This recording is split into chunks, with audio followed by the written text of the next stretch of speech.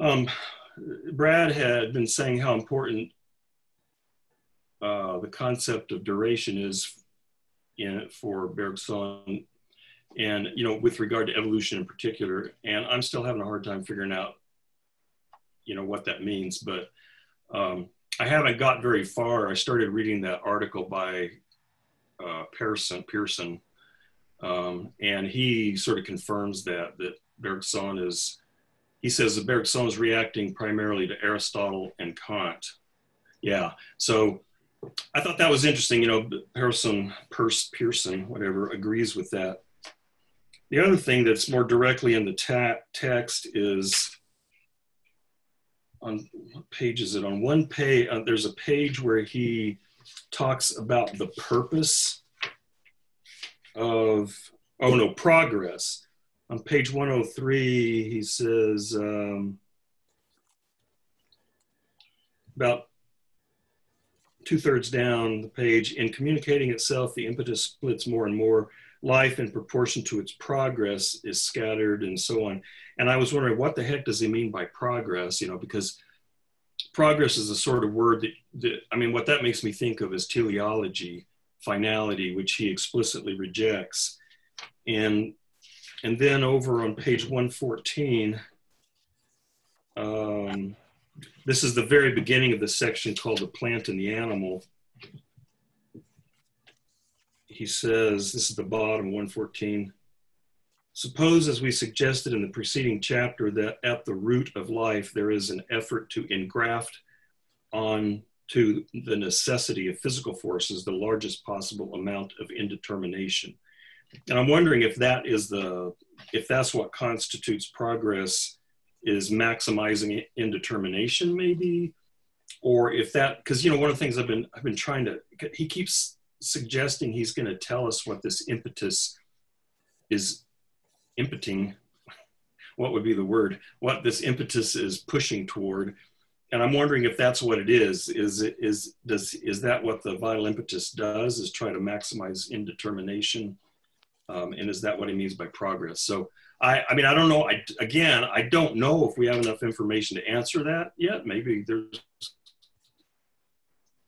I thought the starting. That's probably the most. On my copy, it's page 111, right before a break, where he says it's at the bottom of a paragraph that starts at the previous page. Nevitt, and I think you're right, though. He says the role of life is to insert some indetermination in the matter. And in my copy, indetermination is italicized. And then he goes on to say, and that's why he's focusing on the nervous system. He says a nervous system, and then just below that, he says more and more indeterminate, also more and more free is the activity to which these forms serve as the vehicle. And then he says a nervous system is a veritable reservoir of indetermination. And then right after that break, he says it must not be forgotten that the force which is evolving throughout the organized world is a limited force, which is always seeking to transcend itself and always remains inadequate to the work it would fain produce. But I thought that it was when he really started to talk about indeterminacy, and then to talk about more of animals moving, the motion being extraordinarily important. I thought that was, I don't know, it was very, I don't want to say it was easy to read, but it read faster for me than the earlier parts of this. This is kind of unrelated to this section, so I just wanted to get it out of the way so we can talk about this section and move on. But I was listening to a podcast. I already told Hunter about this, but I was listening to this podcast about it was about time and kind of how time has changed, especially with the quarantine and all that stuff. But then kind of suddenly he went in to start talking about genetics in relation to time. And there's this guy, Sean B. Carroll, who wrote a book called Something Forms Most Beautiful. I don't know exactly, but basically in it, he did some research on these fruit flies, in which he was basically messing with certain genes that would like replace certain limbs in these fruit flies. Like, for example, in Tinea would be like legs instead, or he could add like an extra set of wings or something to these fruit flies. And then he realized after they did more and more research that humans and all animals kind of have these similar genes that are called like master builders. That's what they called them. That essentially uh, basically control other genes and decide and turn them on and turn them off, basically during the creation of certain limbs it's called a radio lab. I forgot what the title of it was. I can find it really fast. Give me a second. But basically, they were talking about you know how they were like looking into these genes, and they realized that, for example, like it's called Dispatch 6 Strange Times. I'll put that in the chat. But basically, they started talking more and more about these genes, and it turns out that, like, for example, giraffes and humans have the same master builder gene that builds their spinal cord. So you would think that they would have the exact same spinal cord, but actually the only difference in the creation of those two spinal cords was actually the duration of how long the gene was turned on. So they described it as a certain like rhythmic thing. So basically, like for humans, the spinal cord gene would go like on, off, but the giraffe one would last a lot longer. It would go more like on, off, and so basically the only difference between those two genes was the duration that the gene was turned on. And so I was kind of immediately just thinking about, obviously, the fact that Bergson, even before DNA was discovered, thought about duration as this important thing. So yeah, I don't really know how that corresponds, and I don't really have like a really strong opinion about it, but it was just really interesting to me, and it made me kind of want to read that book to get more information on it. But it was definitely, yeah. And so this section basically wasn't about duration at all, so that's why I wanted to get that out now. But yeah. Well, but you talked about it being cyclical, but that for lack of a better term, growth part for the giraffe went on longer. You talked about it in terms of a longer period of time. So I mean, I do think it's connected to duration.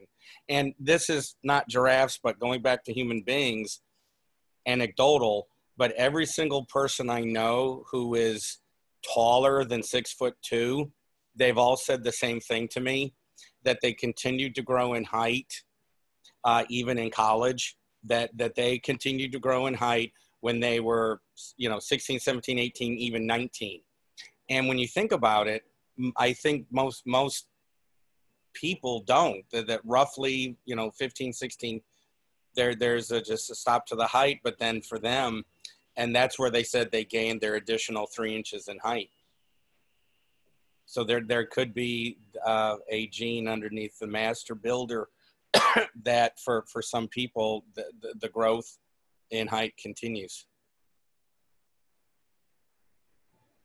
This is just a quick comment, but given the importance of duration, and then, if Ed and I are right about indetermination being such a big thing, I'm just guessing that those two have got to be deeply connected somehow. And I don't know how. I just kind of throw that out as maybe something we can keep an eye out for.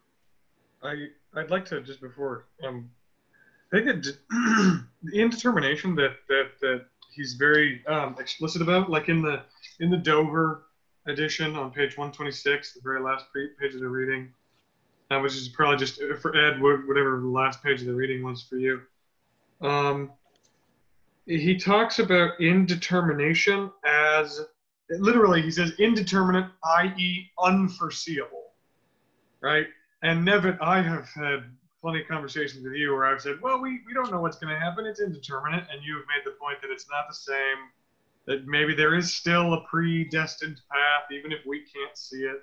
So it's that sort of indetermination. You know what I mean? I think that's at least that's as far as he's been willing to go with the notion. I was very, very interested at the last part of the reading with this notion of indetermination. And I actually had a question about that indetermination that I wanted to know if anybody could illuminate for me. And it was functional discontinuity. He argues at the very last part of the reading that, right where you were talking, Ed, about nervous systems as reservoirs of indetermination. Right before that, he argues that the elements that compose it are probably discontinuous, at any rate, ever supposing they anastomose, whatever. They exhibit a functional discontinuity. For each of them ends in a kind of crossroad where probably the nervous current may choose its course. And I was kind of stuck on this notion of, like, first off, what is functional discontinuity? Because he never gets into it. And second off, what does he mean by choose? What does he mean by the nervous current choosing its path at these crossroads? And until I get that, I don't think I'm going to totally be on board with his notion that it's indeterminate. What was your first question? You asked, what is functional what? Functional discontinuity. Thank you. I think Chase also. Yeah, so I've got at least I was thinking Joe, you can go. Okay. I was thinking from discontinuous, I was like kind of wondering what he was meaning by that, like at least in the Dover edition, going back to page 116 in the plant and animal section. He's talking about like the animal has a freer expenditure of discontinuous energy. And so when I read functional discontinuity, I was kind of reading it as like, with the development of the nervous system, we have the ability like to suspend the expenditure of energy and kind of like concentrate it into something else like later on. Like he talks about like the maintenance, like a plant is kind of just like taking energy in and just maintaining itself constantly. It doesn't have any like stop to its expenditure of energy. So it's just continuous. So it doesn't have a chance to like redistribute a concentrated amount like into a different thing, like an explosive locomotive movement. At least that's how I was kind of reading it, but I did have like a question mark next to that because when I first read it, I was like, what? And I don't know what that word anastomos is. Is that a verb?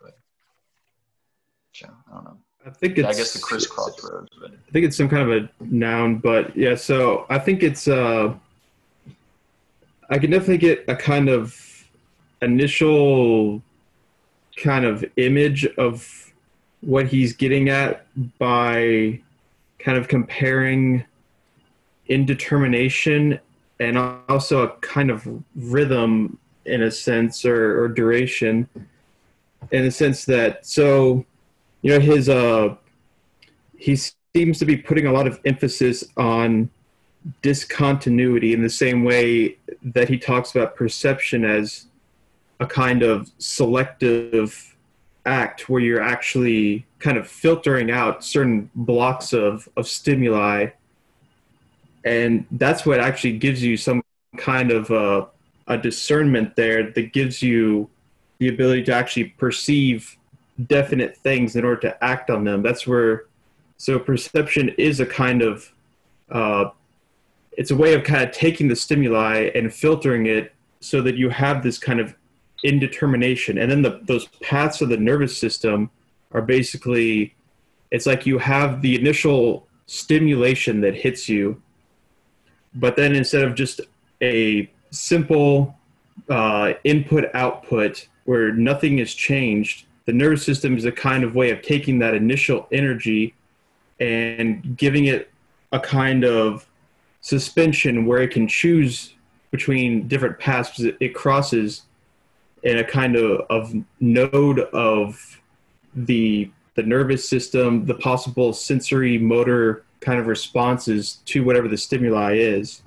So I see that as kind of, basically that kind of progress in a lot of ways is, you know, like he talks about, you know, the energy of the sun and how life is basically a way of kind of trying to take that energy and use it in some degree.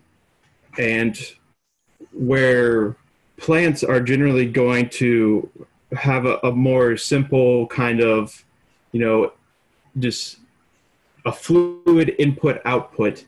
Animals are going to have that discontinuity that corresponds with being able to store it in their muscles. And he has this, this long section about how exactly they do that, using the glycogen system and all these things and muscles and whatnot. But I think what's going on there is that basically saying, there's like this energy storage, and the nervous system is a kind of specialization of this tendency that's always been inherent in life to kind of use that energy in a certain way that gives it, that kind of switches off it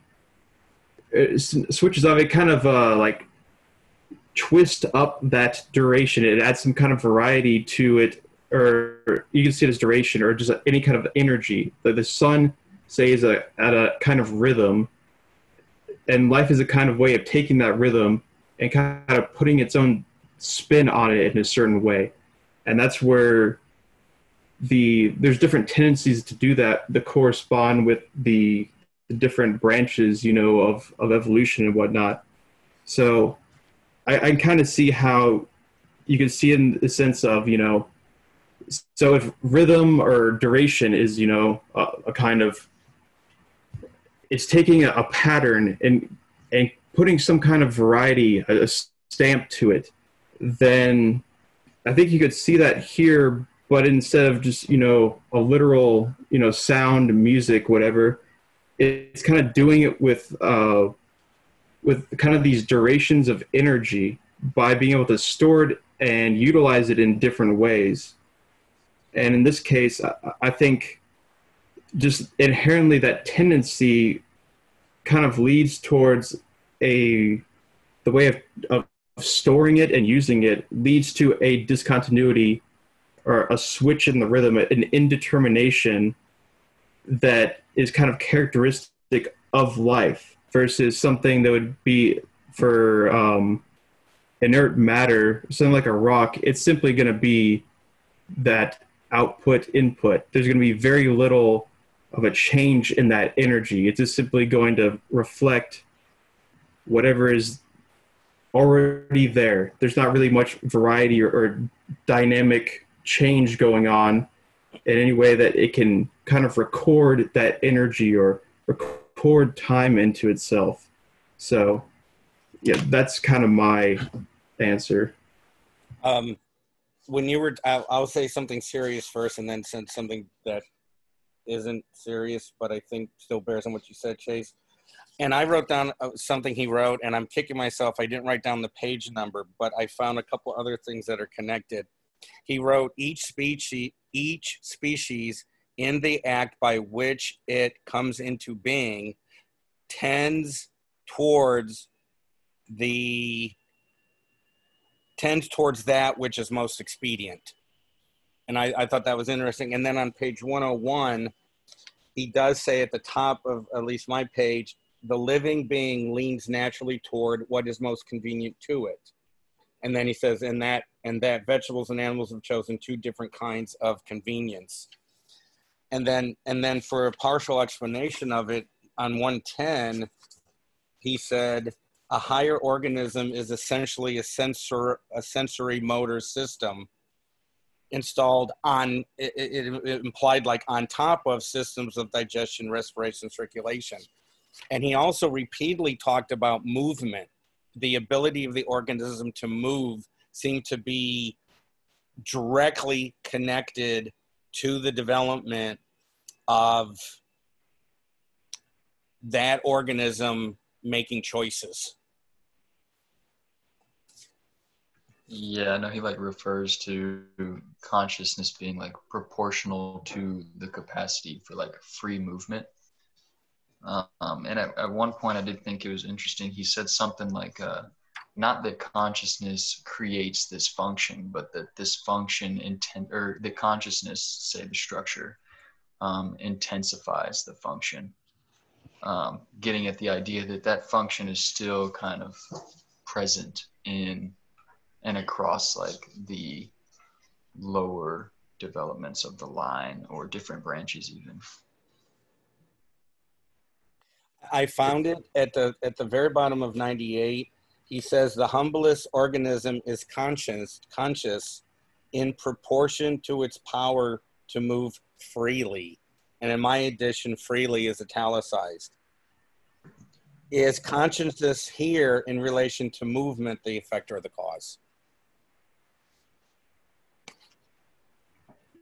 It's italicized in our version, which is the Dover edition. It's 111. Oh, my 98 is 111. Yeah.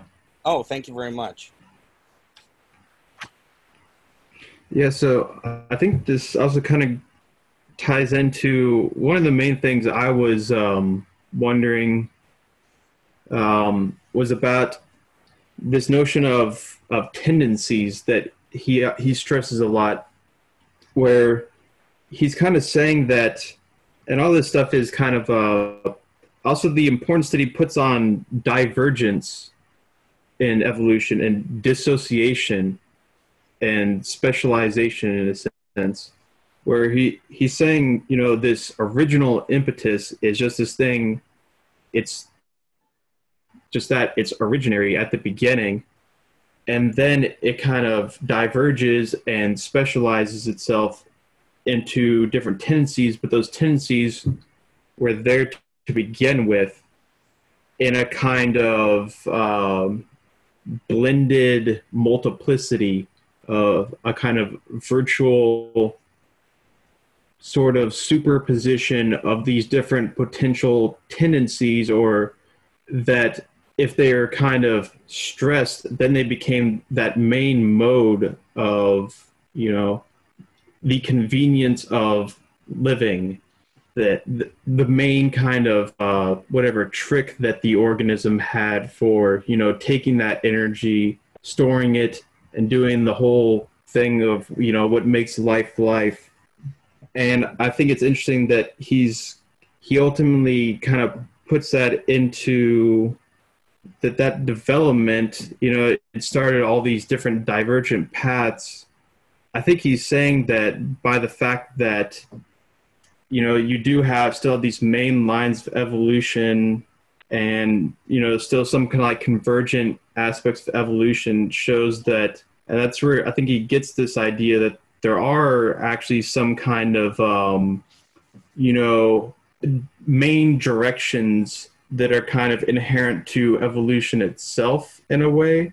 And I think the kind of the key to that is this whole idea he has of seeing the nervous system. Really, he does give it a kind of telos in itself to a certain degree, in that it's kind of like a more complex, more specialized, even higher form of this capacity to kind of inject indetermination and movement and consciousness into basically the organism's intelligent response to these things.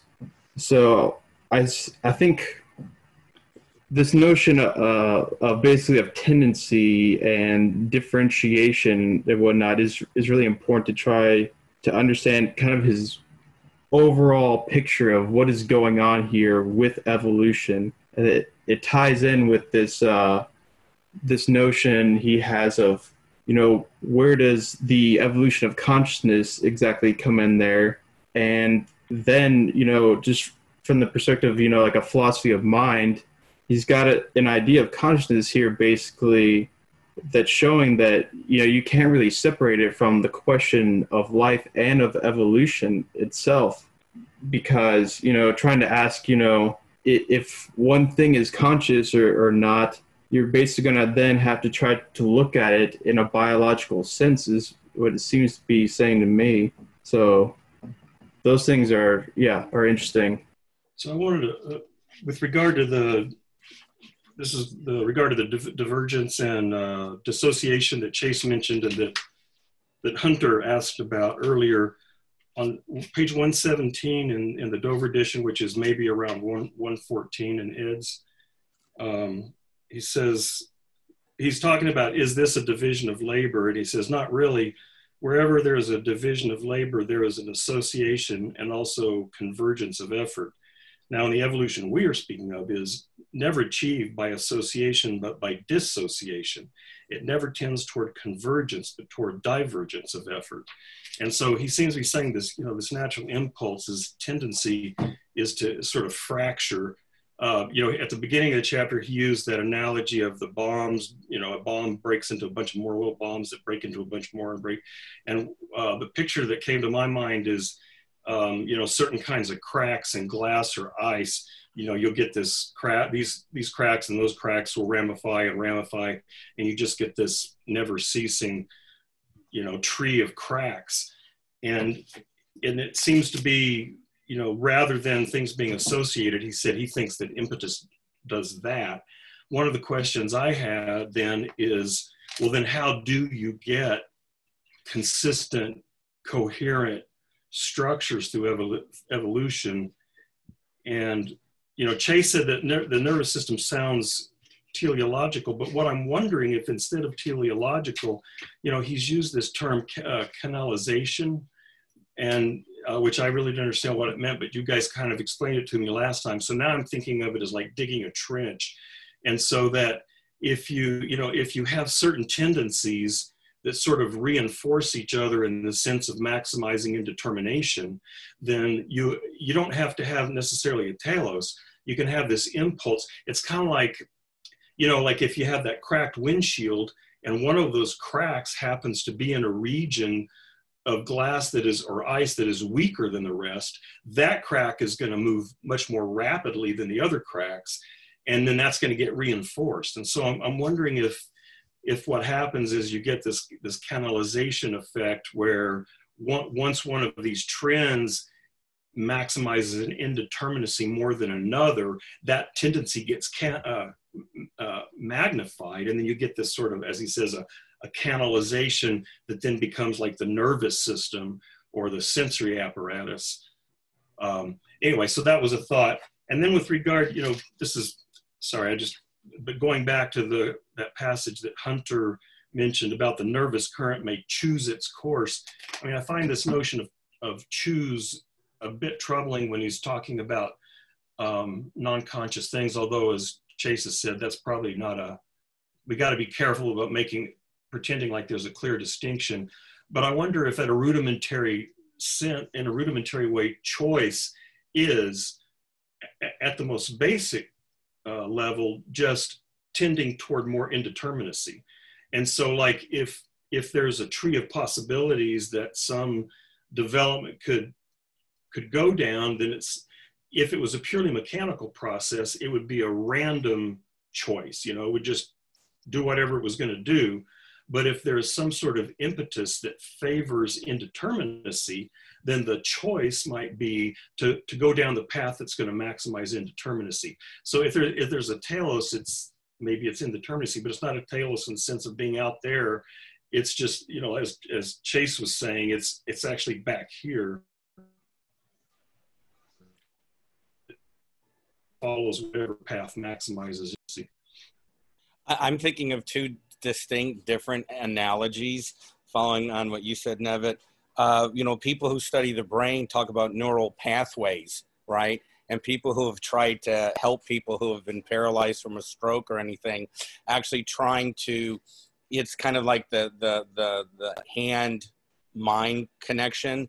If they've been unable to use a hand, and what they realize when they do scans afterwards, that literally different parts of the brain seem to be taking over from the other parts of the brain that were engaged before the accident or the stroke. And the second one, and I'm being very serious about this, even if it sounds very mundane, but if we talk about us going from place A to place B, think of the built environment.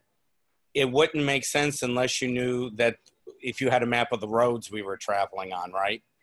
So that the path we take to go from here to Wimberley is going to be different from the path of a bird flying from San Marcos to Wimberley. But we're following roads because we're in an automobile. The bird doesn't have that constraint of pathways. Anyway, that's those two things just came to mind when you were talking.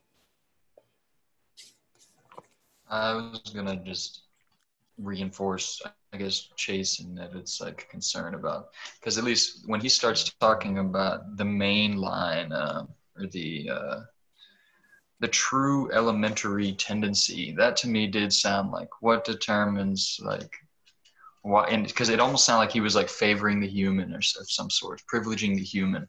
It's like what is he getting at that?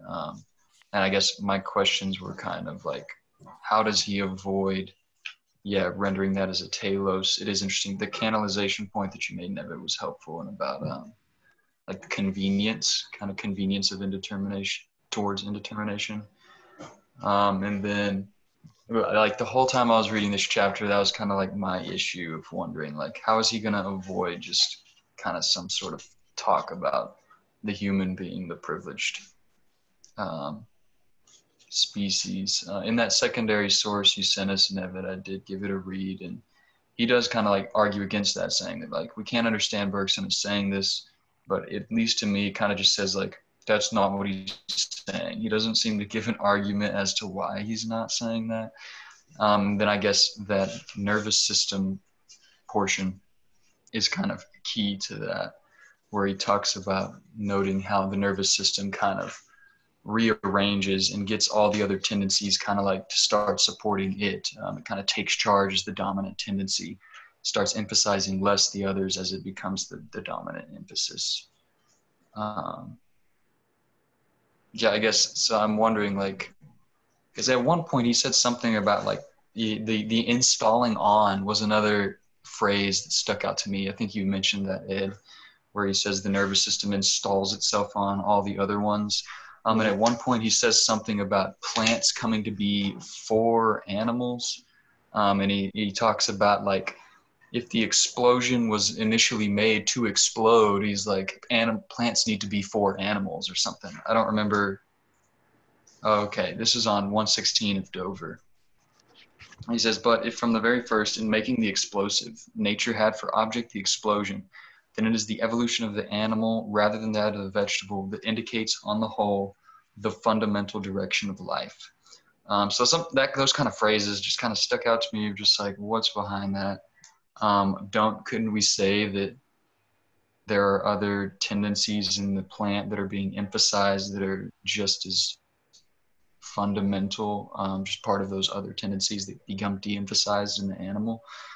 And then I'm wondering, like, would he get to a point of saying something along the lines of like the animals being for the human, just because their nervous systems aren't as developed? But I don't know. So that was kind of like just some questions I had throughout the chapter. What I'm going to try to do is find out why my pagination is different for us use, and then have a code. So like there's 6 pages different or 7 pages different. So I apologize. But in terms of Joey's point, it's on my page 117, and at the very bottom of this page, there is, maybe this would help. It's footnote 59. If that's helpful. It's C on this subject, Shaler, the individual, New York, 1900. And it's the beginning of the beginning of the last paragraph of that page. It is unquestionably, for example, that success is the most general criterion of superiority. And then the beginning of the next sentence, by success must be understood an aptitude to develop in the most diverse environments through the greatest possible variety of obstacles so as to cover the widest possible extent of ground. So he might be a speciesist and thinks the human beings are at the top of the totem pole, food chain, whatever pyramid because he says a species which claims the entire earth for its domain is truly a dominating and consequently superior species, such as the human species. Yeah, Stephen Jay Gould, who I don't know, haven't read a lot of his stuff, but he was an evolutionary biologist, wrote a lot of popular books, The Panda's Thumb, and was that the name of that book? Anyway. Yeah. But Stephen Jay Gould discusses this issue of whether our conception of nature is extremely anthropomorphic, especially when we say that humanity is the pinnacle of evolution. because he says when people say that, they're choosing, they're just implicitly they're sort of begging the question. They're implicitly assuming that whatever humanity's most developed faculties are obviously superior. And so then if you go back and say, well, then what was evolution? Where was the dominant trend? Well, it was the one that ended up in humanity. But he said, if you take a criterion, and I can't remember the exact details, but if you, rather than having an anthropomorphic criterion, if you say, just pick something, for example, covered the widest face of the surface of the earth, and I think ants win, maybe in that case. And then if you choose the criterion has the greatest mass, like literally, physical mass, I think bacteria win. And so, that question that Joey and Ed bring up, I have that too. I mean, if he says that the impulse of life is to maximize indetermination, and if you choose that as a criterion, then it does seem like you could make a case that human beings Homo sapien has the maximum ability to do that. But then I wonder, is Stephen Jay Gould's critique here, does that come in and say, well, it's because you chose a criterion that was going to already come out with that conclusion? You've sort of begged the question. And so at one point, I do not know where I would find where he says this, but he says something about like, we could consider the plant species more, but like, that's obviously not of our concern. So let's turn towards, the animal kingdom. And he almost like that kind of comment almost implied that like, there are considerations of like dominant tendencies that we don't have that plants could have along that line. But he kind of made it sound like, why would we consider those? It's not in the scope of this project. We want to consider like, what is the human's place in relation to the animal kingdom, in relation to the world. So maybe he's not necessarily a speciesist, but he wants to just focus on the human. I'm trying to give him some credit here. I think have a bias for animals over plants. Well, it's my understanding that I think he's kind of trying to relate the experience that humans have to evolution. And so I don't think he's necessarily saying that humans are more evolved, but it's just my understanding that he wants to kind of sort of make a connection between our experience, our kind of strife or our natural striving towards like convenience and idleness, but also the fact that builds like a certain anxiety and stress within us because, we kind of want to explode on some level. These potential energy builds in us and we want to be able to explode, but we also kind of seek out the freedom of being able to choose not to explode. So from my understanding, I just feel like it's not that the plant isn't as important, but that with like to try and understand the plant would be to try and like understand unconsciousness, and we don't understand that. So let's just for a second think about consciousness, think about our experience, and look at the plant or look at the animal in terms of that. Yeah, so I think one way to kind of understand maybe what Bergson is arguing is to think that he talks about these different sort of directions, and I'm thinking here of in the last chapter he talks about the pens or whatnot, and how you have a kind of movement that can get through them until it basically exhausts itself. And it seems like he wants to say that evolution, that what's kind of special about it is that its ability to create variety, to have a kind of multifariousness to it, and also a kind of dynamism in the sense of, and that's also where that ties in with that indetermination. And I think he sees so he talks a lot about the how plants are kind of, they found a way to get their energy by remaining stationary. And I think he says basically that because they were essentially stationary, because of that, they didn't really need to do anything else kind of, extreme beyond that, except when they did, when their conditions were bad, then they kind of reverted back to these tendencies that are more like animal forms. Like he mentions basically, I think it's like what a Venus flytrap would be, basically the plants that have some kind of animal qualities and whatnot. And it's basically what that kind of leads me to believe is that he's saying basically that the greatest movement of complexity and dynamism in these things is going to be towards the movement of animals, because vegetables and he mentions even the parasitic animals as kind of like dead ends because they remain at this fixed state. He talks about fungi as kind of the same thing for plants, that they're kind of like this dead end that didn't really advance because it basically was like, okay, we're fine here. We don't have any reason to kind of go beyond where we're at this current state. Therefore, it becomes a kind of fixed dead end that is just kind of there, that doesn't kind of continue diverging and complexifying itself and whatnot.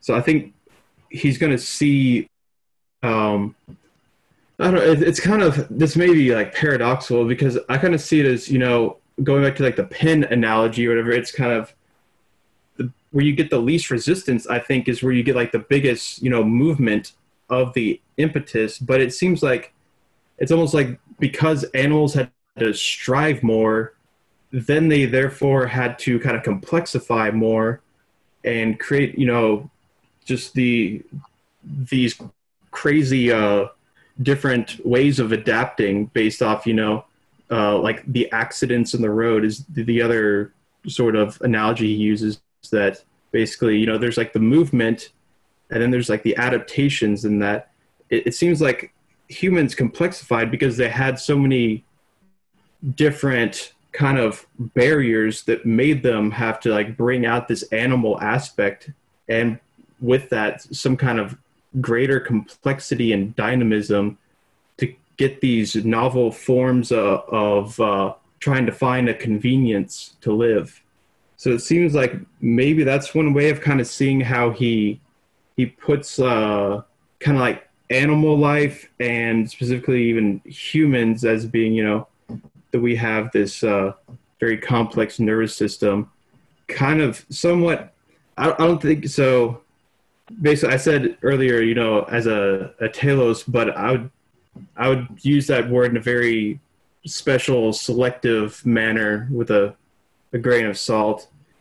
I do think he says in here basically that, humans are basically at like the cutting edge of this line of evolution in a sense. But with that, I definitely think he still has, he would say there's something kind of special still reserved for plants, that they're not totally static. I think maybe they're just like relatively more static, and that's why he kind of puts the more dynamic, kind of more creative, more variety of the animals at a kind of a step above that in some sense.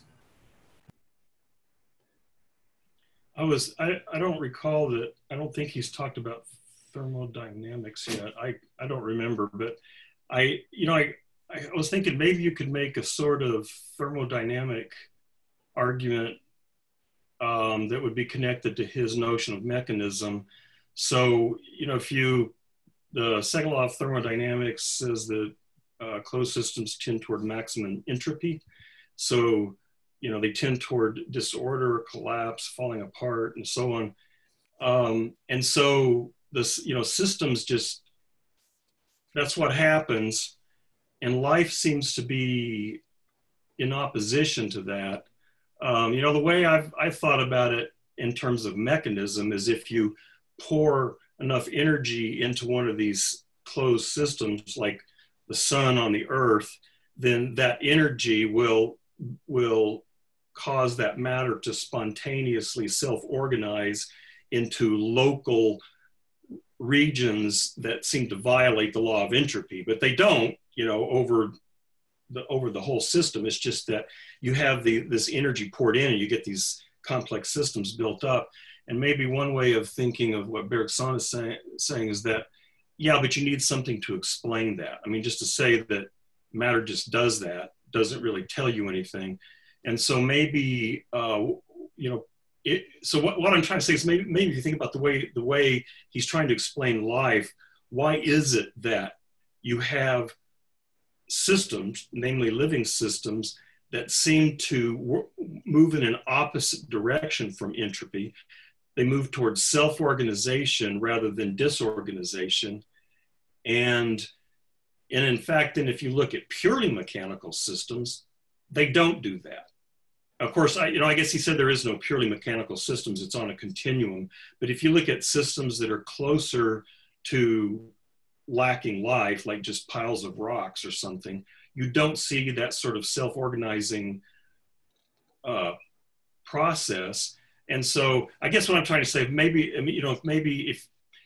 this is still anthropomorphic, but maybe it's a way of trying to justify that by saying you do see in the physical world, in physics, these two tendencies. One is toward disorganization and collapse and pure mechanism, and the other is this movement that seems, as he says, the vital impulse does, that seems to move in the opposite direction, that tends to produce greater complexity, self-organization, self-reproduction.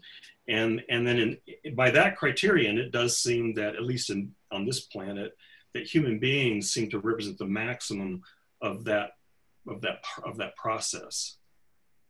Yeah, when you Nevitt, that's a good point. When you it's the page after the page that has footnote 60 in it.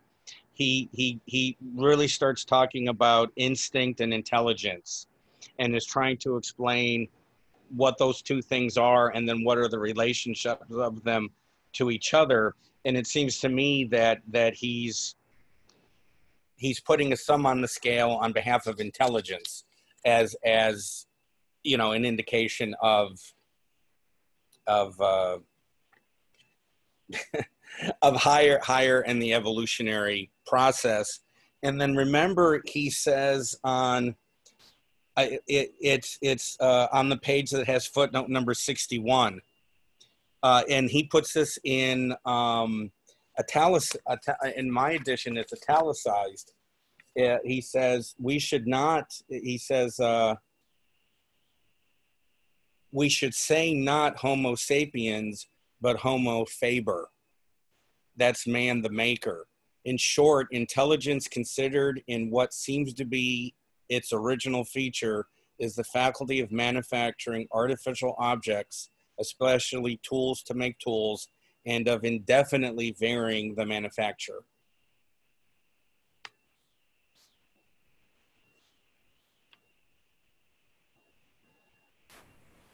So I'm trying to find some stuff so I have this book, or I got it from the library,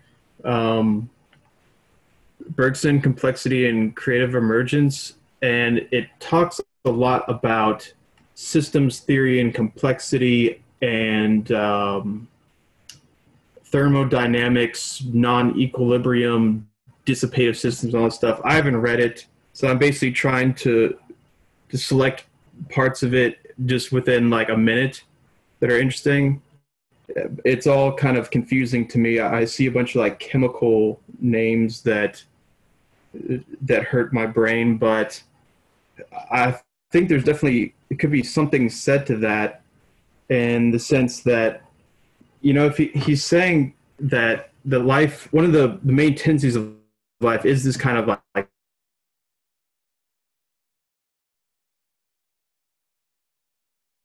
process, that it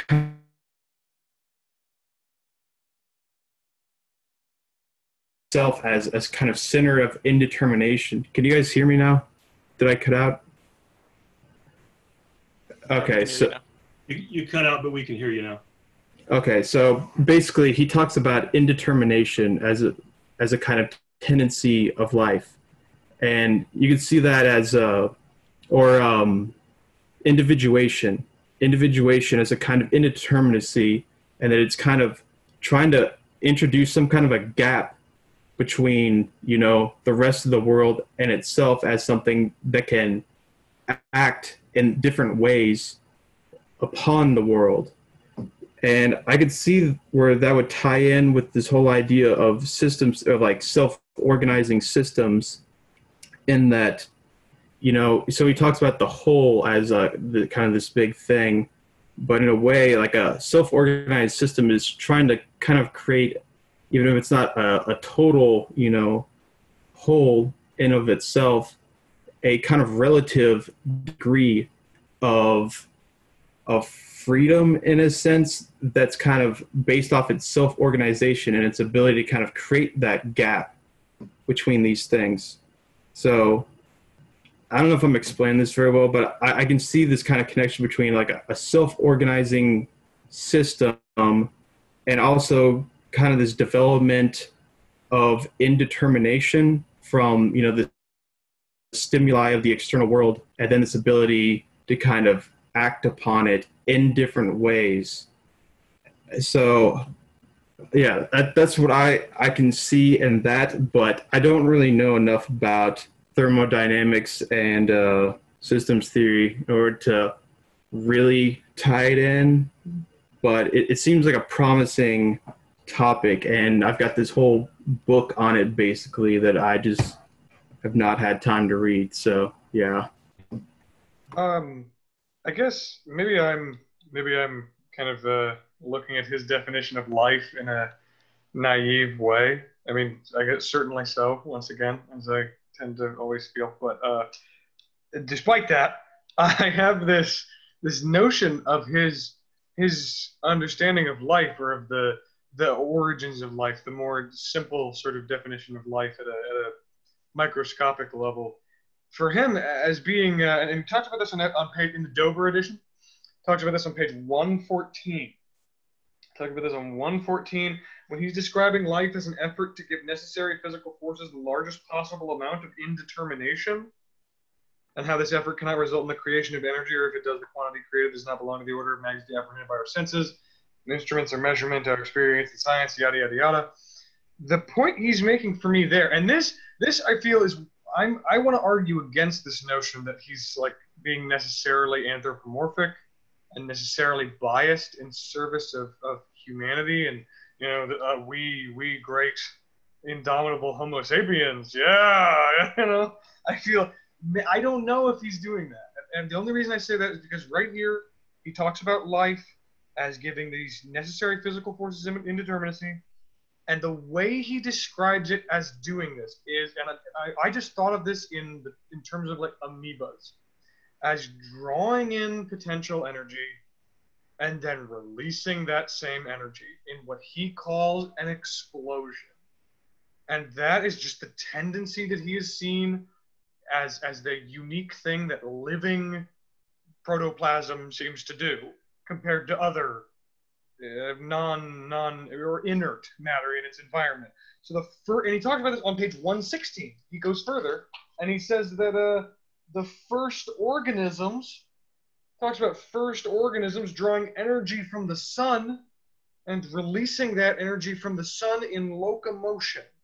So he talks about the first organisms as having a twofold existence, and that is that they draw in energy from the sun and then they shoot it out in some sort of locomotive explosion. And I think of like a cell, you know, using its weird little like arm things to swallow a piece of food of some kind in a bacterium or something. And so very, very simple, very, very, but he says by nature, these two tendencies to take in energy and to shoot out energy in an explosion are opposed, just by definition, just by nature. And he says that vegetable matter or the plant kingdom happened to find great success in sitting there absorbing matter or absorbing the energy. And it didn't need to do, it was convenient. And so I think he's giving plants good credit, you know, in saying that, and this is just a tendency. This is where he's talking about tendencies. It's not that all plants do this. Some plants can move, and some plants are, in some sense, sensing things and they can eat bugs and whatever. But he says that the overwhelming majority of vegetable matter or plants has a tendency to store energy as the first step in the process. And you have to store energy to get to step 2, which is releasing energy. And so I think the only point, I think he's making a very modest point here. And it's that animals or animal life tends to release that energy that it has stored up in these flares, in these explosions. And therefore, according to this logic, the animal evolution is the next step in the movement of life, of storing energy and shooting it out. I think that's I think his only basis for saying that animals are necessarily the next step. I think it's just talking about it like as a terrain of rational thinking. I don't think he's saying like you know, humans should inherit the earth, you know, or some sort of claim like that. I don't think. And in fact, I think even then, going further later on when he's talking about higher organisms, it sounds kind of like he's almost getting a little ironic when he's talking about a higher organism is just a nervous system that's been installed in a protective jelly body that's delivering it glycogen all day so that it can create a complementary system of organs and serve the master of the nervous system that's piloting this suit that keeps it safe. That's all a higher organism is. That's, you know, I don't know. That's what I got out of it. But maybe, again, I'm being naive, but I don't know. I noticed Madeline had her mic off. I don't know if you wanted to say something, Madeline, before I ranted on. I think she's had her mic off for a while. All right. Yeah, so I just wanted to say, yeah, like I think I agree with you, Hunter, about where you're going. I guess the accusation still somewhat seems sensical to me that like he's the one who sets up the criteria that would eventually come to privilege the human. I guess that's still, but then I guess maybe are you saying something along the lines of like we still observe this in all of life, that there's a tendency that is emphasized, is privileged in all these organisms and just happens to be most highly developed in the human. Yeah, and then the tendencies of privileges in the plant world are just, you know, not a focus for him. Well, he talks about, I mean, I think that it's just, yeah, I think I agree with you. Sorry, I thought you were done in the middle of your sentence, but I think that he's just saying that, like, in fact, I mean, I guess he is kind of taking it a little far by saying that energy stored up, then in its release is sort of a next step. I guess rather than just saying it's another thing that happens to energy sometimes. I guess he would say it's a next step based on the fact that it creates more indetermination. It allows for that. So it's like that idea of indetermination that he sets up is what allows him to kind of give it an idea of progress, I guess, towards the human, or not necessarily towards the human, but that the human just happens to be farthest along. And I think that differentiation is important, that it's contingent. It's not that like evolution was building up to the human. It's just that the human, by chance and accident and through some sort of internal life impetus, happened to be the one that was most highly developed. At least that, and I'm seeing that too in this little article that research sent us, where he does mention like we shouldn't understand Bergson as saying that everything's been for the sake of the human. It's just that the human could have been different, and it just happened to be more interesting, more emancipated, quote unquote, than the others. I actually had a question for you, Joey. Didn't you say the contingency could help him out of the telos problem? You were saying that like the notion of contingency could kind of... Yeah. It's that just like it's kind of through accidents that evolution led to the human being more interesting. as opposed to like if it was a telos, then it would kind of be necessary. This is where nature's going. Nature had a plan, the kind of the finalism that he doesn't want to subscribe to. He doesn't want to say that the human has always been in the object, the human's always been nature's object. It's just that by happenstance that we ended up with a human that was very interesting, according to what Bergson wants to say is nature's tendency, primary tendency.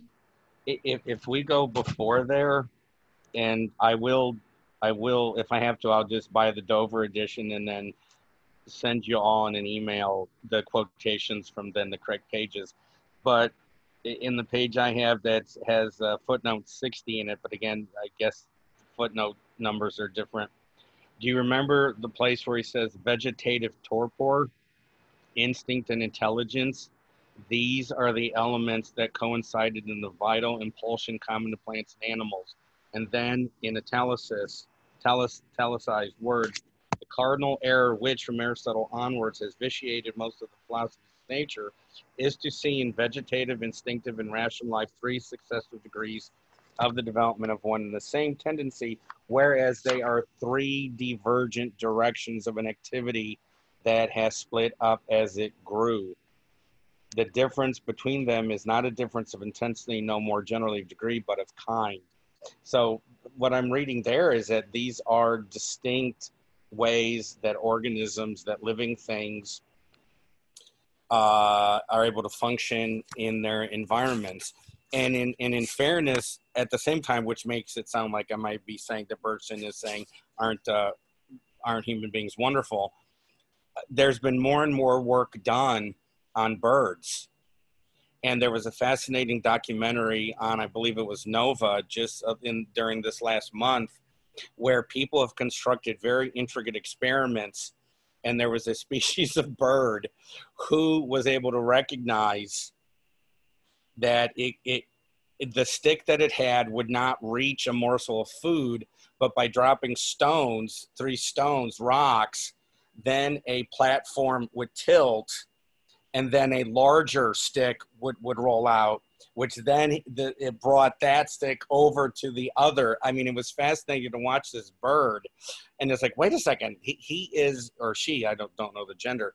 But anyway, what I'm saying is and then people have studied birds in New Zealand, and they've realized they've actually showed that the birds have altered the sticks to make them into different tools for different purposes.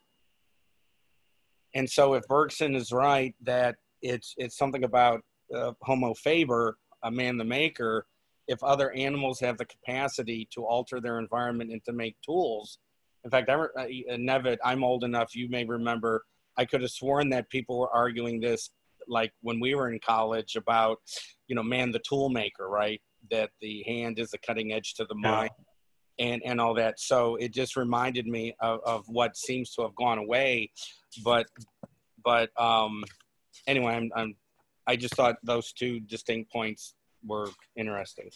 Oh, well, I feel like wouldn't that speak to his point about these tendencies being available like in all of life, and that maybe man, Homo faber, is really just the one in which it's most emphasized, and it's become a very dominant way for us to create indetermination. Yeah, I think it's so he says, so he criticizes Aristotle for saying that it's all one path kind of then leading to the human and its supposed rationality, which I don't know. If you look at the world, I don't think humans are very rational really, but so he's saying no, it said there's different divergent directions. However, all these tendencies, because we all have that original impetus, which was like the original, virtual multiplicity of all the tendencies, by being that thing that, that Hunter pointed out, the first organisms being that storing of energy, then the explosion of it. And he says kind of, the first organisms are probably this basically a mix of plant and animal tendencies. kind of together, and then they differentiated from that. But like he says, many times, is that all the animals, they still have the tendencies of the plants latent within them. And the same, and vice versa. Of course, the plants have animal tendencies latent within them because they probably came from, this original ancestor that had all of them kind of diffused within it. And it also had basically what eventually became a nervous system and a specialized, the vertebrates was diffused within that original organism.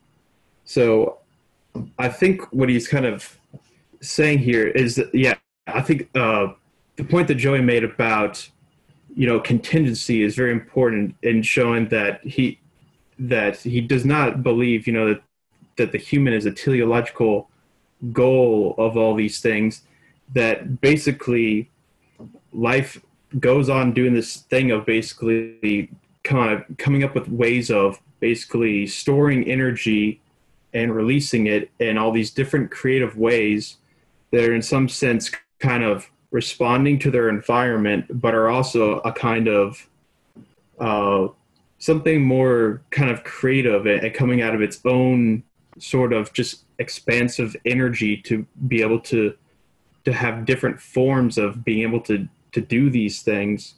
But that it just happened to be that we developed along this line that led to the human that is the best known example of this ability to really have this kind of gap of indetermination from the stimuli of the external world, and to have kind of multiple pathways within its nervous system for being able to choose how to use that energy, because it can store that energy, in the muscles, and also it has the greatest kind of capacity for mobility also. But I wonder if, actually to kind of argue for a kind of anthropocentric, tendency of that definition is, I've always thought that animals, maybe this is kind of a non sequitur, but if you think in terms of intelligence, I think it's always helpful to think of intelligence in multiple ways, where every animal is a kind of specialization of their own intelligence that is basically how they live. My cat or Nevin's cat sleeping back there, they have an intelligence that is basically, they know what is going on in a very sensory level. They have everything mapped out in this way that we don't understand at all. Like, I don't know what the smell of like the back of my closet is at all. That means nothing to me. But cats have a kind of intelligent way of knowing these things that is kind of their specialization of their kind of mode of, taking in stimuli, kind of discerning information and then using it to act on the world. So I've always kind of seen that all animals have kind of their specialized form of intelligence, and the human kind of capacity for that isn't necessarily better than another one. But so I see what he's trying to get here, and I see that it's kind of it's a good way of being able to kind of make differentiations in terms of the long-term evolution, things like that. But then I think it'll also help to kind of balance that out by kind of decentering the specious privilege of humans and whatnot. But yeah, that's just kind of my take on that. I'm reading. I'm gonna kind of jump across a bunch of different passages, so forgive me if you guys can't find them. But I think on page 114, he says in the italics, at the end of the break, it says, the same impetus that has led to the animal to give itself nerves and nerve centers must have ended in the plant in the chlorophyllian function, which makes me think that on some level he thinks that plants have ended evolution, or at least have don't have the same problem that humans have, I suppose. And that, what I think of is kind of going off the glass, like something, a rock or something hitting the glass and it breaking apart. And we imagine one of those lines breaking off from the center being both plants and animals, or like an ancestor that both plants and animals had. And they're moving down this impetus, down this line, this crack or whatever. And that impetus is storing and releasing energy. And so at a certain point, plants and animals kind of break off from this single crack into two different cracks. And in the plant towards storing energy and the animal towards releasing energy. And they're both going in the same direction. They both still have this impetus that's pushing them forward. But I imagine that the plant kind of, the crack ends, or maybe it's not as long as the animal. It kind of ends at a certain point. And he even makes a point. He says on page 118, he says, among the divergent developments to which it gives rise, some go on indefinitely, others come more or less quickly to the end of their tether. These latter do not issue directly from the primitive tendency, but from one of the elements into which it has divided. So the primitive impetus hasn't stopped, but one of the kind of cracks coming from it has reached an end. The problem with the animal, is what I see in this kind of imaginary crack thing, is that it's going off, and then maybe like some of the cracks are kind of going back towards the center.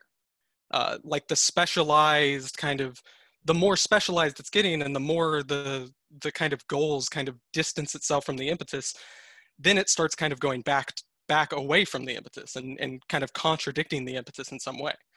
But it's coming still from the impetus, and it's still like a part of that, but at a certain point, and then in 119 he has another italics. He says, when a tendency splits up in the course of its development, each of the special tendencies which thus arrive tries to preserve and develop everything in the primitive tendency that is not incompatible with the work for which it is specialized. So certain, the tendency is splitting up, and all these genes or kind of genetic things that preserve that specialty and also kind of work in the impetus are preserved and continued and pushed forward. So I think the question that I am asking is what happens when those kind of things contradict?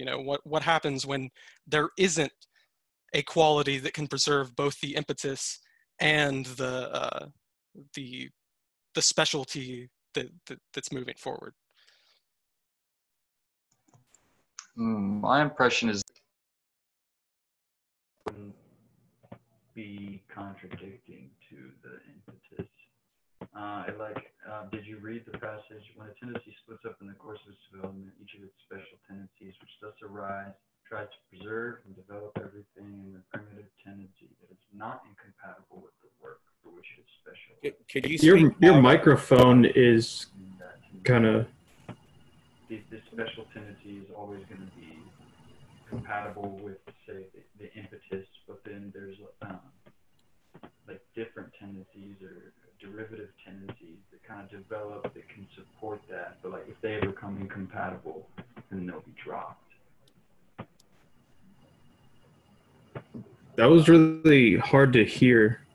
I think your microphone like partially shut off or something. It's kind of what it sounds like. It sounds like Joe, if I got it right, Joey was saying that those things that become incompatible become one of those, I forgot what term you used, but basically a dead end. But Travis seemed to be saying something different. I think that the whole is still stored in that, right? So that all the dead ends that are reached are still connected to this impetus in the center. And so they're not gone, they're just not being currently expressed. So they can still be utilized and kind of push back in certain directions and maybe contradict, but also go back in towards the impetus because they're still stored, in kind of these genes that are not necessarily being utilized but still exist. So I think that there's still room for those things that aren't necessarily being used but still exist. And so despite those contradictions, there's still an opportunity to kind of, for that crack to to turn around or to develop in a different way. But there are dead ends that are maybe going against the impetus. So, the first thing that reminds me of is his, when he talks about duration and how duration is the accumulation, in a sense, is sort of the accumulation of the entire past. And so the growing edge of duration somehow incorporates everything that's gone before. And so maybe those two are related. But then I guess, so I'm asking, I think I'm just trying to figure out what you mean. So you're saying based on that italics that there may be one of these dead ends, but that because you have this accumulation of tendency, it's always possible that that dead end may actually start moving again. Is that is that what you're suggesting, Travis? Or that from that dead end, like another crack could come. Like those dead ends maybe end, like in the example for the plants, that might end, but something still could possibly come out of that. And so like there are a bunch of dead ends, but they all kind of have in their duration, in those cracks, there's an infinite number of places that you could kind of come out and exit from and continue. So I don't want to sound too silly, but just, like wacky B-movie science fiction, but, just to use a wacky illustration. So maybe, you could have a plant that, that's the dead end, but then some, and I don't at all mean to be denigrating what you're saying. I'm just trying to think of an illustration that maybe you could actually have a plant begin to move towards something like intelligence or something like that. So you have this sort of stasis, but then it also has all those potentials. So maybe plants could start off in another direction that would then make it a more effective agent of indetermination, something like that. Yeah, I think so. Like the chlorophyllian function is kind of an offset of that impetus, but that plants, as a whole could grow off from that chlorophyllian function and develop beyond that and into a different crack. But that function or that tendency towards a certain function is a single crack, and that can build into infinite other cracks. And so to understand plants, we have to understand the point in which that like the original impetus was broken off from and all the cracks that could have came from that, which could end up back at the animals eventually. If they start wanting to release energy more, they could end up back as animals. And that's why there are certain plants that are more kind of apt towards, movement. So I'm going to try to reiterate, I think kind of just to be sure that I'm kind of understanding. So you're kind of saying that these dead ends may not necessarily be straightforward dead ends because basically what their kind of specialty was that just happened to lead towards a dead end is still kind of present as a tendency, though in a more undifferentiated, less specialized state, and previous forms of evolution that they diverged from, and those paths can then lead to other branches that are more fruitful, I guess, and lead towards a bunch of differentiations in themselves. So it's basically because of that original impetus that had all these undifferentiated tendencies that therefore you can get these dead ends that may in themselves be dead ends, but basically what their specialization is may actually be fruitful for other paths of evolution. Is that correct? Or Yeah, okay? I think so. Yeah. No, go ahead, Chase. Sorry. All right, I was just going to say that. Then, yeah, I think it's interesting to kind of compare that to his notion of duration, and especially memory, because I kind of wonder exactly. He seems to have almost like a more or less straightforward correspondence where it's basically, that original impetus is basically kind of like this act of duration that works through, and then all these ideas about these tendencies that kind of like are stored up. That's kind of like his notion of the virtual memory that's always like present. And I wonder if I'm just like wrong about that, or if that's kind of what he's saying, which leads to, you know, so is he saying there is a kind of a real organic like shared memory to a certain degree and maybe that's kind of like what genes are in a certain sense. I don't know. I'm kind of just speculating there, but yeah.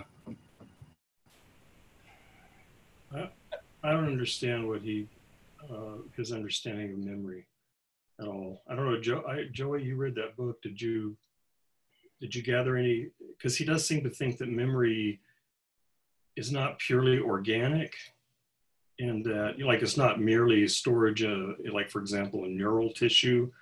There's something more to it, but I don't really understand what.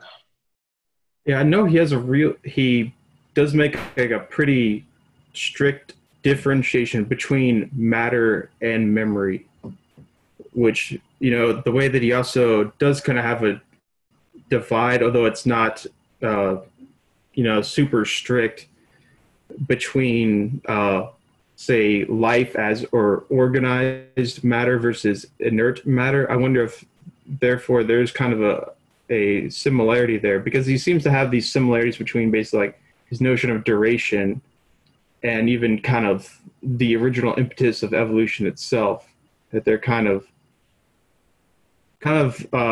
that the original impetus is really kind of like duration, but in the field of life or biology or I guess organization of matter or something like that. I'm not sure exactly, but I don't know. Maybe something to look for in the future. I'm not going to be able to answer the memory question, but we're getting closer to the end, and I wanted to bring up an observation he made, and that was it's italicized, and if someone has figured out the pagination relationship, for me it's on page 123, about halfway down the page. He said, he says, thus, if we consider only those typical cases in which the complete triumph of intelligence and of instinct is seen, we find this essential difference between them, instinct perfected is the faculty of using and even of constructing organized instruments. Intelligence perfected is the faculty of making and using unorganized instruments. So what I was getting there from him was that I apologize for saying true creativity, because I probably wouldn't be able to fashion sticks to be able to do things that the birds are doing. But to me, what he was implying was what we mean by the term invention, that instinct can permit certain animals to modify things that they see, material objects, where human beings can imagine something that has never existed before and make it. But that's just my reading of it.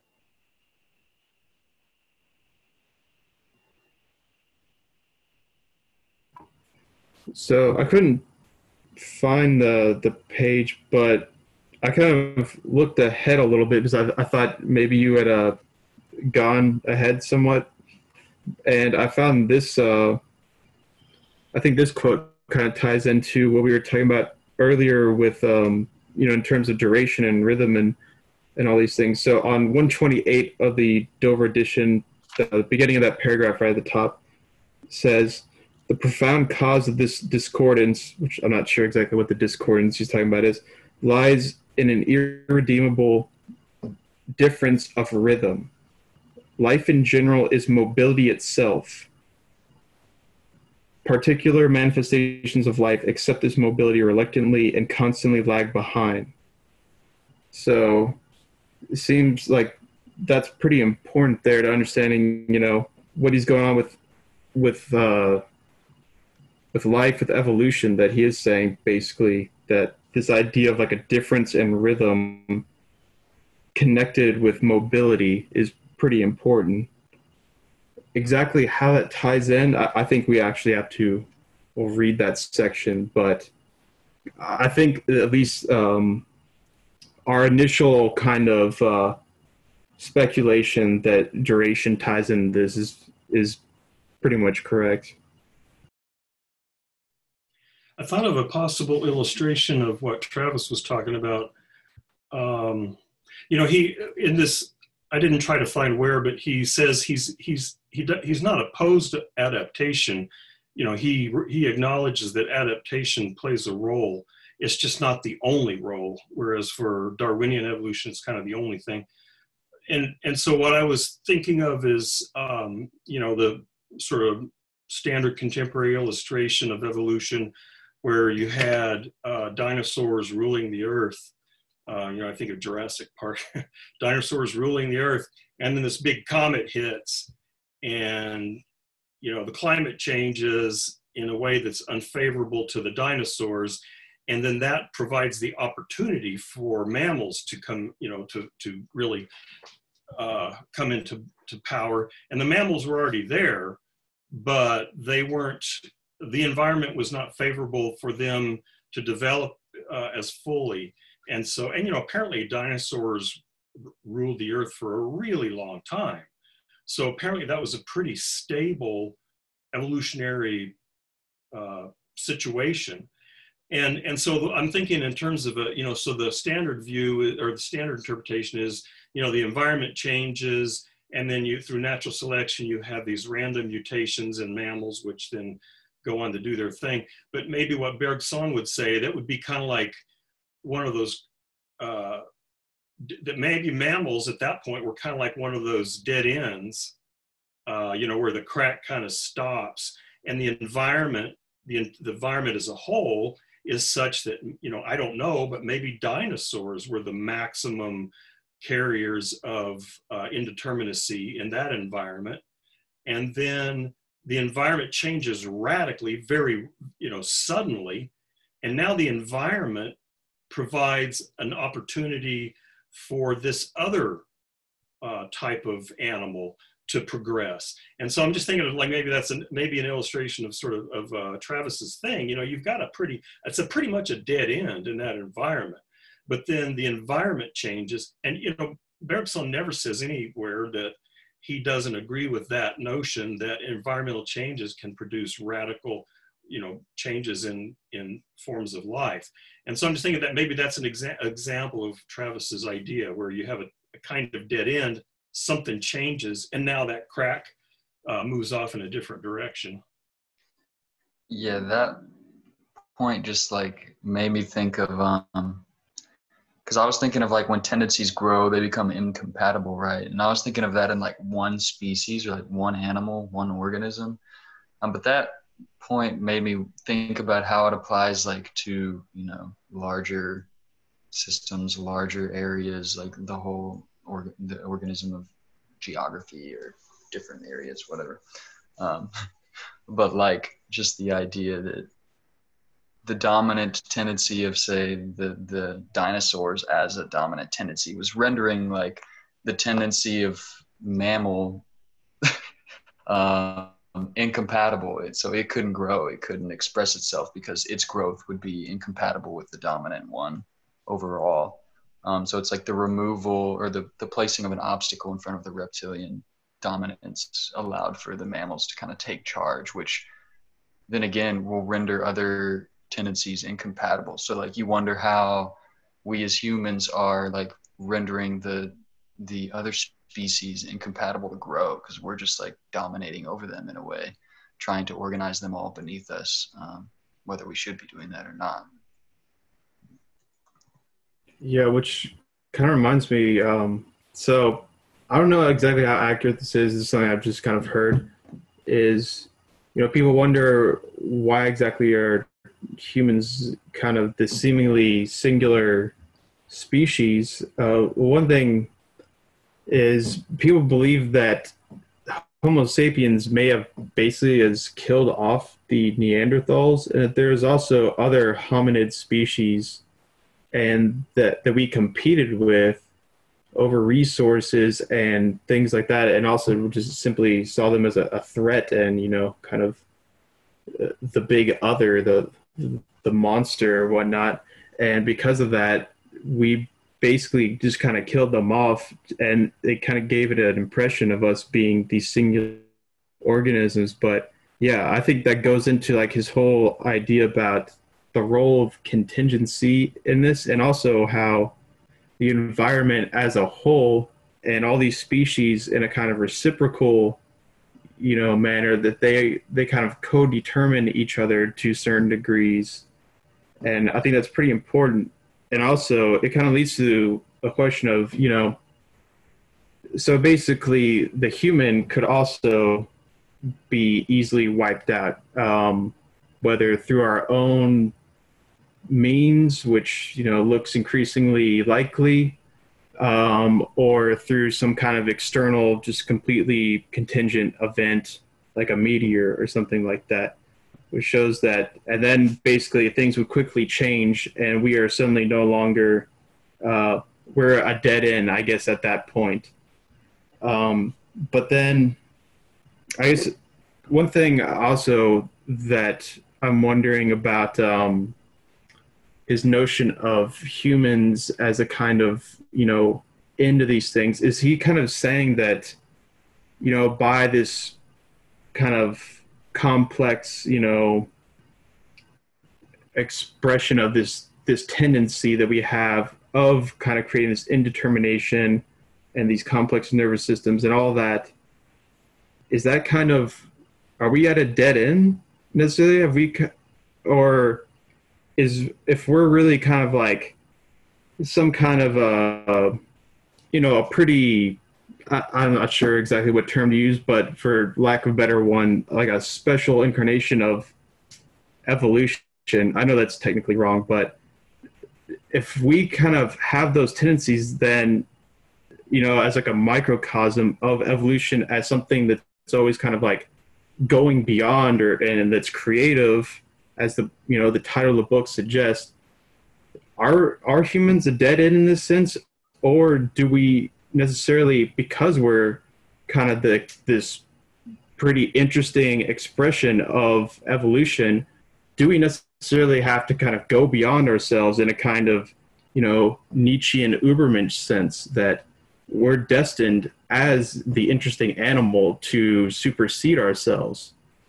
So I wonder where that kind of maybe would tie in with like this question we have about, where exactly is the role of the human in terms of like valuing evolution and progress and contingency and all these things.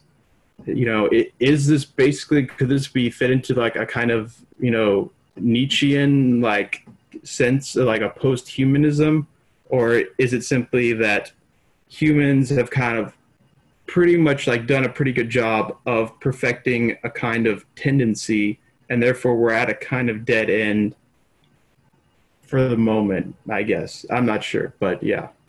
Can I go to your earlier point very quickly? You talked about human beings, Homo sapiens, killing off the others. I could have sworn I saw, it might have been a documentary news report, where people have done DNA analyses, and they actually think that human beings have Cro-Magnon DNA. So there was a suggestion that it wasn't so much a killing off but as a intermarriage, for lack of a better term. And so it was a merging of the species rather than just wholesale slaughter. Secondly, and please don't dismiss this, you know how we say that familiarity breeds contempt? There has been more and more people studying human beings and their evolution over time, and I use that term very, very loosely. But how did we go from the Stone Age hunting-gathering societies all the way to the mess we're in now? And for, it seems like thousands of years, human beings had a unique support, had a unique help that no other species had. And that was, it had another species that was helping it. And it was the dog. That when you think of hunting dogs, dogs that are good at fighting, protection, noise, warning, think of the prototypical dog barking in the night. Oh, is someone trying to get through the window? I mean, and so more and more people are saying if we really wanted to understand human societal evolution, you really have to look at the critical role that the domestication of dogs played in helping humans to survive. And the third point is, I really was, if I could put yours and Nevin's points together, which I thought it was really, excellent when you said, Nevin, about, the meteorite hitting the earth and what looked like a dead end for the mammals. Well, it turned into a super highway, and then the mammals ruled. What about changing the environment of human beings? What if, and I'm not trying to get all Star Trekky, but what if human beings were put on different planets, right? What if human beings were put on spacecraft for a long period of time? What if we changed the physical environment? Because again, what I had read in the past was that the Ice Age was incredibly important to an explosion of capabilities on the part of the human race. That it seemed like, the old cliche of necessity is the mother of invention, that it's the pre-Ice Age, and then the Ice Age really ratcheted up human attainment, human accomplishment. I can't help but think about kind of something I've been told like a number of times about how I think like anxiety and mental illness and a lot of those things can come from like having a lot of time on your hands, and not knowing what to do with yourself, which is funny, the connection to like duration and all this stuff. But I think, yeah, I think it's definitely like important to look, like you said, Ed, about the like what species are working with us and stuff like that. I'm sure like there's so many interconnections with that. But when Chase was talking about like are humans a dead end, kind of my conception of the problem with humans is that the specialization and the original impetus have become kind of not maybe complete opposites, but fairly incompatible, to the point to where like if we're thinking of the impetus as going away from the center or like towards some direction, like maybe one of those cracks, like I said earlier, was like going backwards or something like that, to where the specialization that has been created has been so unique and so distinct from everything else that original impetus, it's still existent. It's still like in our genes and it is kind of still sleeping within us, but we have almost very little use for it because we're not just trying to release energy. Like that's not our goal as human beings. Our goals are much more complex and they have much more to do with our specializations than our original tendencies. So I don't know if it transcends, but maybe it's this problem, this contradiction that exists within this impetus. I was, when Chase kept saying the interesting animal, is like, why does that sound so familiar? And it finally occurred to me you're quoting Nietzsche, I think. But yeah, I began to wonder about that connection too. In fact, when I was reading this chapter, I had a seminar on this book at St. John's College many, many years ago. And then years later, I wrote a dissertation on Nietzsche. And part of that was interpretation of the will to power as a cosmological force. And reading this, my interpretation of will to power sounds eerily like Bergson. And so I'm wondering if what happened was I thought, oh, I've got this great interpretation of Nietzsche, the will to power. And it's like, no, that was Bergson. And so maybe that's what was going on there. But, I'm wondering if some people in my committee recognize that. I don't know. But they gave me the degree anyway, so whatever. But I'm wondering that too, that, Nietzsche's concern is that we are at a stasis point and that we've, to use Bergson's imagery, we're kind of at a dead end. And he seems to think there's a way to, as Chase was suggesting, push forward. And he does seem, Nietzsche seems to think of it in sort of evolutionary terms. If you read some of what he says in those books, Zarathustra and other places, because he talks about these evolutionary ideas. So yeah, I mean, I think that's an interesting question. As you know, maybe we're, maybe he thinks we have the maximum amount, we can inject a maximum amount of indetermination compared to any other living thing on this planet, but have we reached a stasis point in the sense that we're not creating anything genuinely new? I don't know. I mean, we've got all these new technologies and all this kind of stuff, but I'm guessing there's people who would say those are not really creative in a fundamental, profound sense. So yeah, I mean, I wonder that as well. I have no idea what Bergson would say about that, but that maybe, it seems, I don't know if I don't know if he ever addresses that, but I could imagine that even though we are even if he thinks we have the maximum power of indetermination right now, that doesn't necessarily mean we're not a dead end at this point. So go, Hunter. I'm interested to hear what you mean. The one thing you said that I think would kind of slow my roll here, because I want to respond to something that you guys were saying and what Travis said, using I could just quote like 2 whole pages straight, but I'm not going to do that. I'm interested in what you mean when you say that the technology is not creating anything in a profound sense, and I'd be interested to hear what you mean when you say creating something in a profound sense. Like what? But first, I just like to say I don't think that Bergson thinks that, or I mean, maybe I'm wrong. Maybe this is because I'm failing to remember something where he was very explicit about it or something. But on the Dover edition, on page 125, the page before the last bit of the reading, at the top of the page, he says that as a nervous activity has emerged in the protoplasmic mass in which it was almost drowned, it has had to summon around itself activities of all kinds for support. And I figure that includes the creation of a light receptacle, that includes the development of limbs and organs. But then while Ed was talking, I took it, and this is maybe just me tripping out, getting really, funky with it, but I took it as like maybe the domestication of dogs, the domestication of animals, the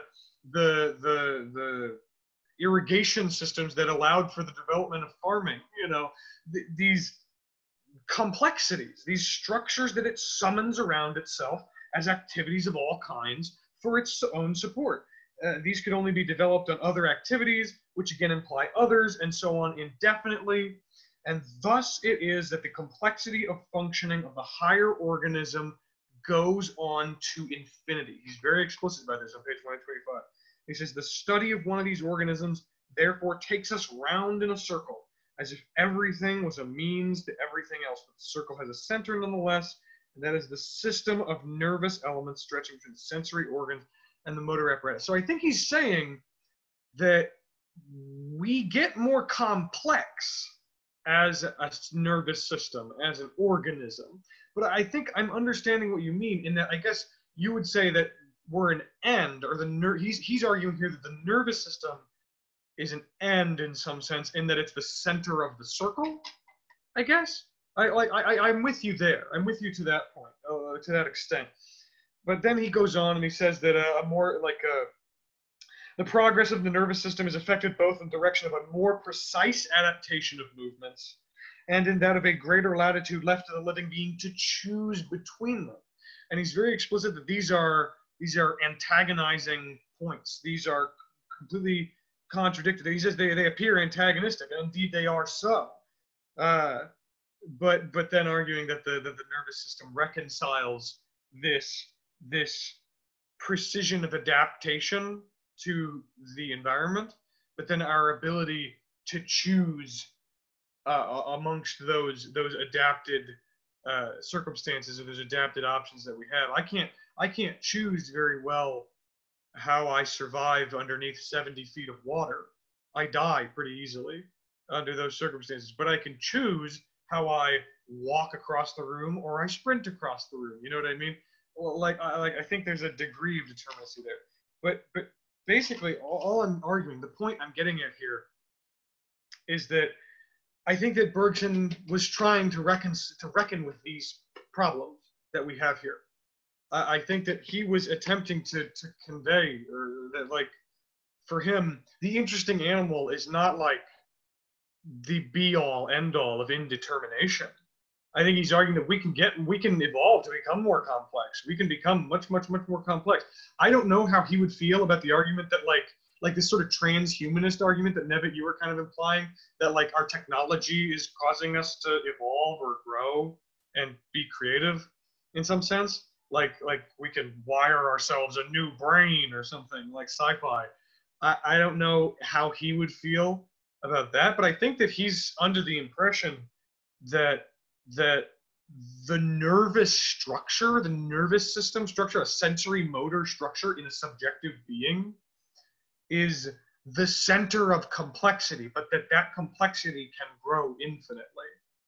And I don't really, now I guess that brings the question, I guess for me and for everybody, what he means by complexity. Because I don't know if complexity is necessarily what determines something's ability to be indeterminate, but it kind of seems as such. Because he's saying that like animals aren't very complex, and they don't really, or I guess not animals, like insects and things. They're not very complex, and they don't choose between things in the same way that a human does, I guess. You know what I mean? So he's talking about, yes, there's a progress towards indetermination. That's the only unifying concept I can find. But I think he wouldn't argue that humans are like a final end or a dead end. I think he would say that the human nervous system is in no way a dead end for the growth of a complex organism. That's all I would have to say. But what about a dead end in the context of like ending, but then like breaking off? Like I was saying before, like a dead end is in like the chlorophyllian function, but not in plants in general. So a dead end in terms of maybe locomotive movement or releasing energy, but not in generally like the animal as a whole, its evolution and growth. I agree with that. I think you're going somewhere good with that. Okay, cool. Yeah, so like are you kind of implying that we might see like maybe a slowing of the development of the nervous system, but let's say some other tendency in us kind of takes off that still pushes for that indetermination? Yeah, I think so. Yeah. Okay, so well, this all made me think of the Nietzsche quote of what is great in man is that he is an overcoming and not an end. And I think that's a really good point about technology. So, so one thing about complexity though. So one of the books I was reading was saying that he kind of de-emphasizes saying that complexity should be like a kind of like the standard that these things are judged by, and that I think he uses something like just like creativity instead as a better answer, but it kind of leaves it indeterminate itself. But it seems to me like he's saying complexity is more just like a secondary thing, where it's more the movement that creates the complexity as a kind of secondary thing that you can look back at and say, it's like the hand moving from point A to point B. It's a simple internal thing in terms of the movement, but then if you're going to analyze it, then that's when you see all the complexity. But he talks about, the nervous system is focused on like this tendency of basically movement. And because of this movement, that leads to all this complexity. You have the same thing with the eye, with vision. It's basically this act of vision that is simple, but then it kind of goes along with a kind of complexity as vision kind of has these new forms to go along with it. So in terms of technology, so Marshall McLuhan, he said that technology is a kind of extension of the nervous system, which doesn't mean that it's some kind of totality of the nervous system or the human that's just extended, that we are our technology and everything's okay. First of all, I hate that idea, but instead he's saying that technology is a kind of emphasis on certain aspects of the nervous system. So he talks about sensory ratios, that certain technologies emphasize certain sensory ratios in certain parts of our nervous system, and that's basically the direction really that human evolution has taken, that essentially the duration of our evolution has accelerated so much that it's basically left biological evolution behind.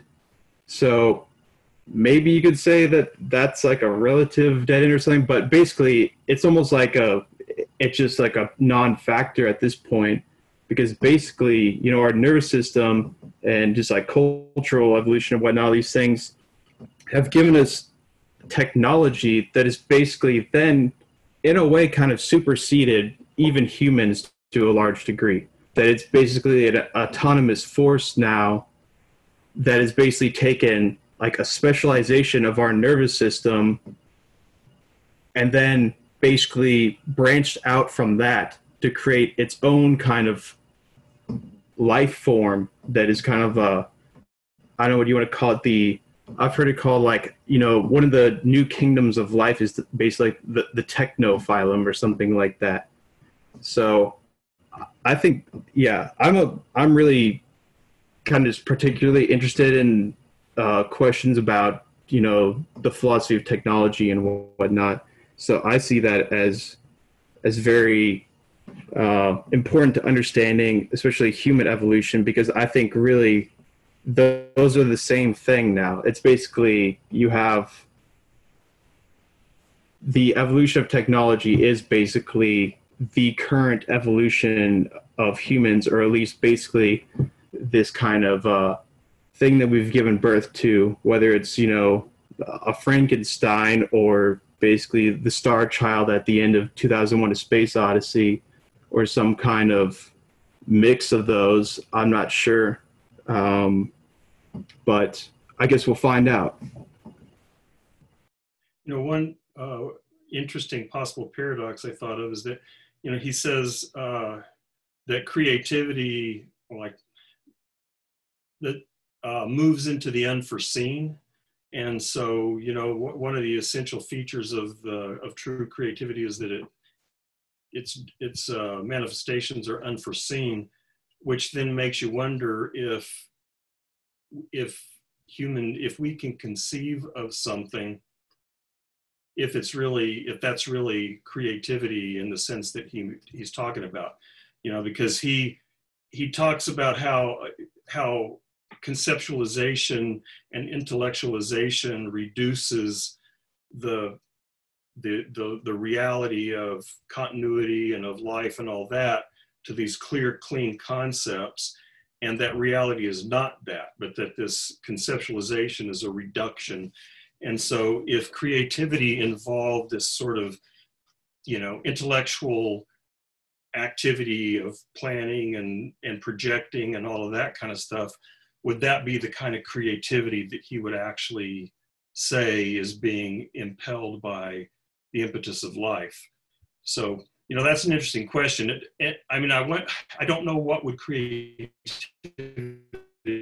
look like. And I don't know, maybe technology would fit that category. I mean, it's not like, it's not like people sat and thought, I don't know, maybe they did, but, there's things that have happened in technology that seem to have been unforeseen by anybody. There was a lot of the discoveries of science have been kind of accidental. And so, maybe there is a kind of evolution that's moving, but it seems like to the degree that we can foresee it in a conceptual sort of way, that might be something he said, well, that's not actually creativity. Just interesting paradox.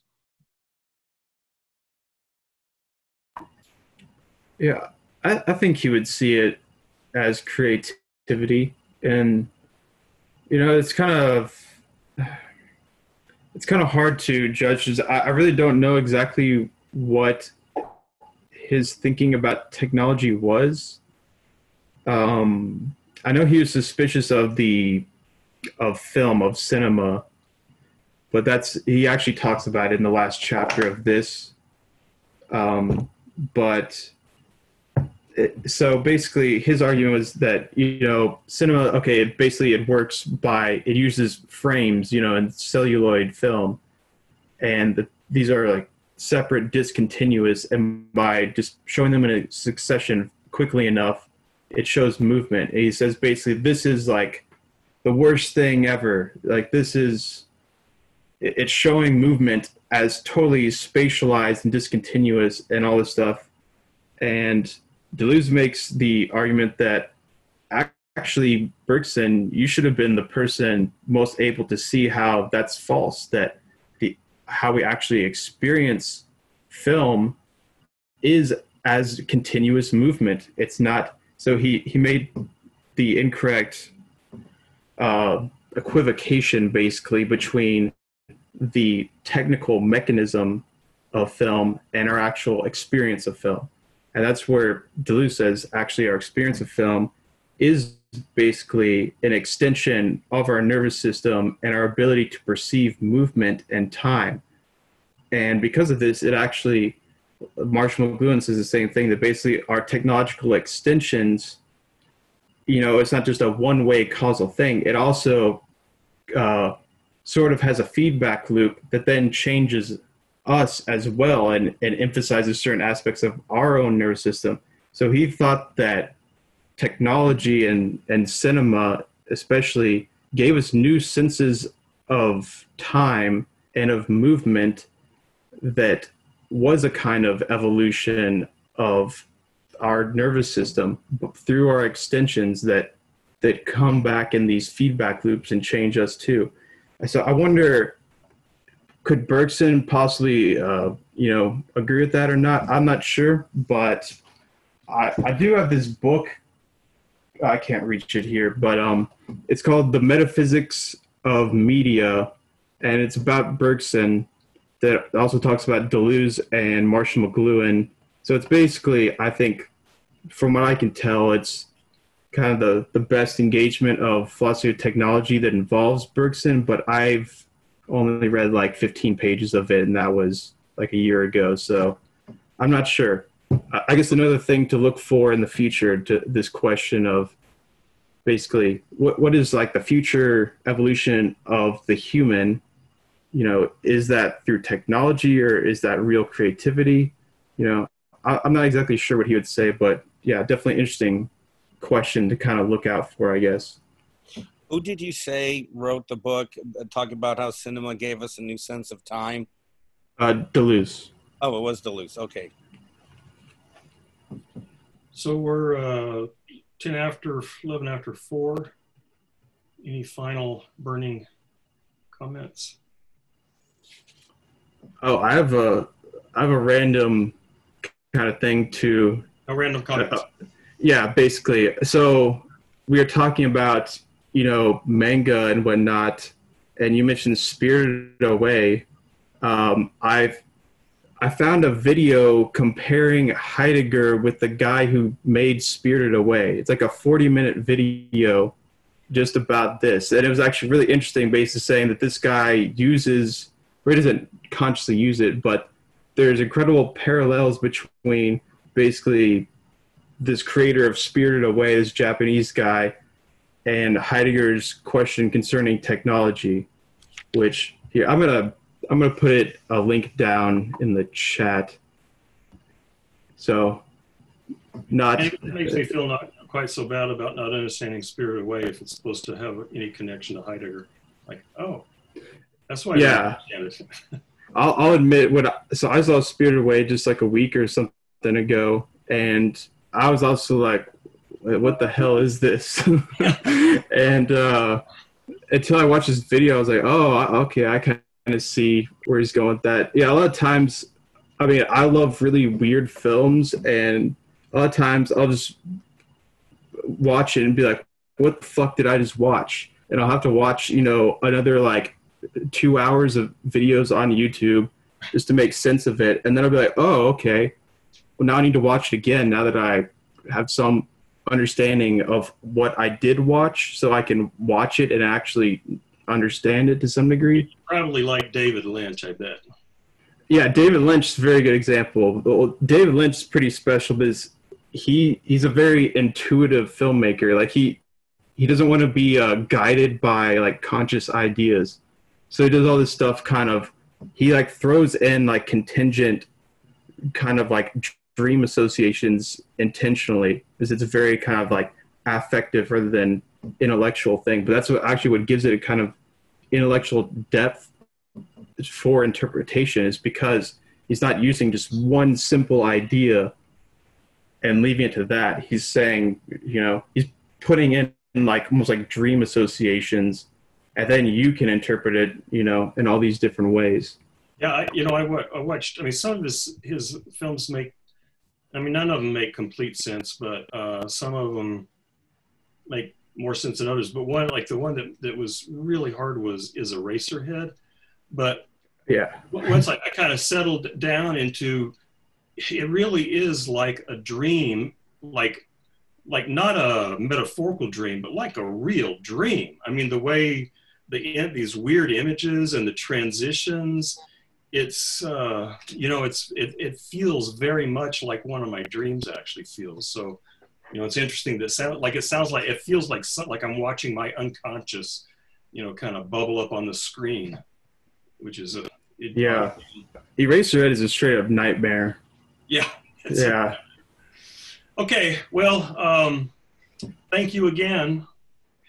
And next time. Yeah. So I put that link in the chat if anyone wants to watch that video. Yeah, you probably want to, if you do, grab that before I shut things down here. Thanks, Chase. No problem. All right. See y'all later. Okay. I'm trying to save the chat, so that's why I'm still here.